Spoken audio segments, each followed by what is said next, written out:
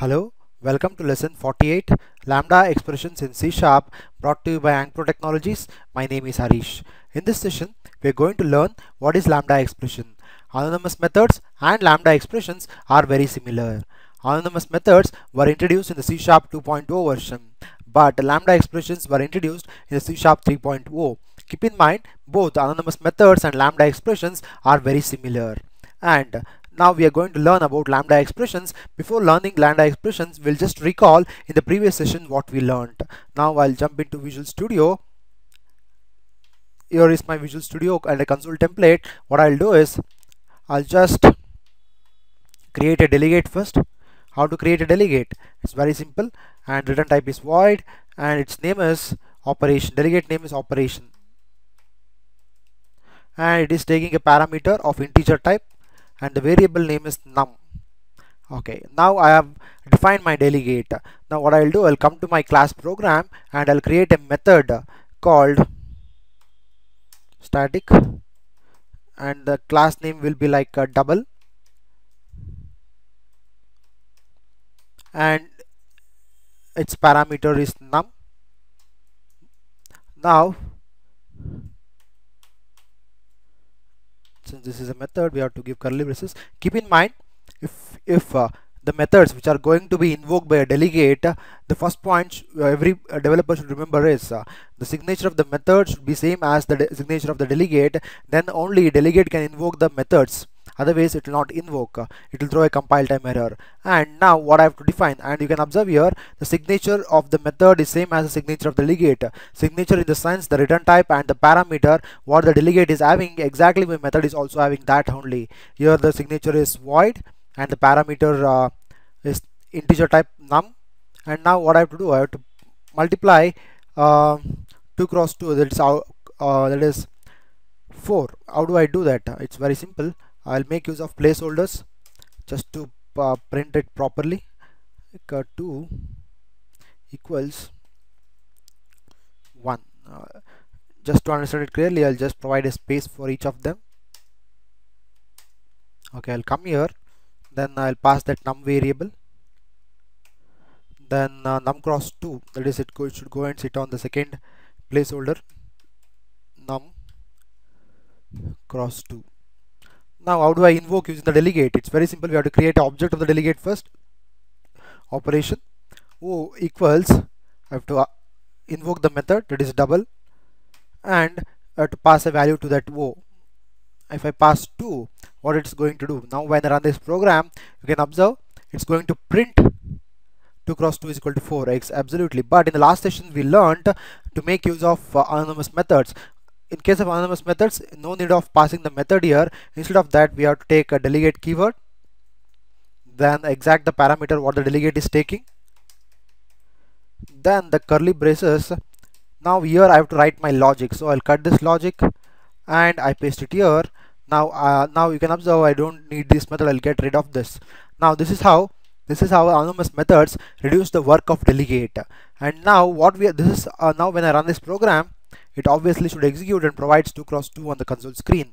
And this is what in the previous session we learned how to create anonymous methods. Right now we'll jump back into presentation, and here we'll observe this equal to and lesser than symbol is a lambda operator, and this symbol is read as goes to. Keep in mind, this symbol is read as goes to. And notice that when we use a lambda expression, you don't have to use a delegate keyword explicitly and don't have to specify the input parameter type explicitly. It means that we learned in the presentation that anonymous methods and lambda expressions are very similar. Yes, why they were introduced in the different versions? Because delegate was whatever the work done by the delegate was very complicated. To reduce the working nature of the delegate, C Sharp or Microsoft gave us two important features. They are anonymous methods and the other one is lambda expression. In the previous session we learned how to reduce the workload of a delegate using an anonymous method, but now you can observe here still some part of code is repeating, like the delegate keyword, and we have to pass what type the variable it is. But how to reduce these things and make it very simple? So Microsoft gave us in the C Sharp 3.0 feature, a special feature called Lambda Expressions, and using this symbol, that is goes to how do I reduce the workload of the delegate. It's very simple. If you want to reduce the workload using the Lambda expressions, we have two important things to keep in mind. One, we should get rid of this delegate keyword explicitly, and you don't have to specify the input parameter. It means here, if I remove this delegate keyword, it's not going to cause me any problem, and also there is no necessity of explicitly telling what type this num variable it is. Okay, if I do that, my half of the workload of this delegate is reduced. So how do I do that? It's very simple. First, I'll remove this delegate keyword.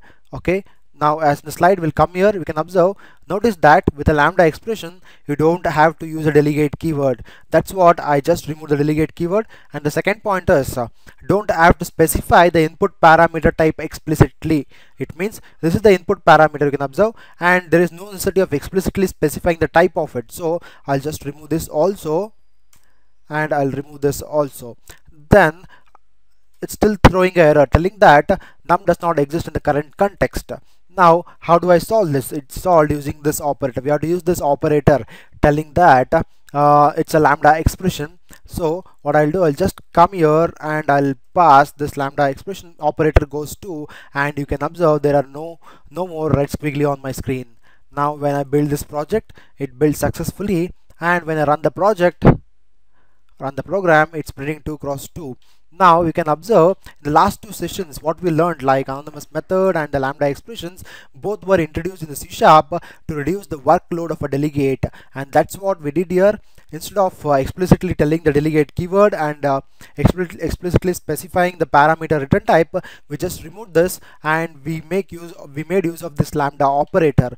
This is what about the Lambda expressions. And we'll jump back into presentations. Lambda expressions are more convenient to use than anonymous method, as obviously, but in the previous session we saw how anonymous methods came into existence, how it reduced the workload of a delegate. Similarly, now Lambda expressions also reduce the workload of a delegate as well as the anonymous methods. Now this is very important to keep in mind. Lambda expressions reduce the work of delegate, and it's also more efficient than anonymous methods, and that is the meaning of this last but one sentence. And Lambda expressions are particularly helpful for writing LINQ query expressions. Keep in mind, Lambda expressions are more helpful when we use the LINQ. To understand LINQ, we'll wait for the coming sessions, and there we'll see how Lambda expressions are helpful in writing the LINQ query expressions. This is what about Lambda expressions. Thank you for listening. Have a great day. Please subscribe to Ankpro training below.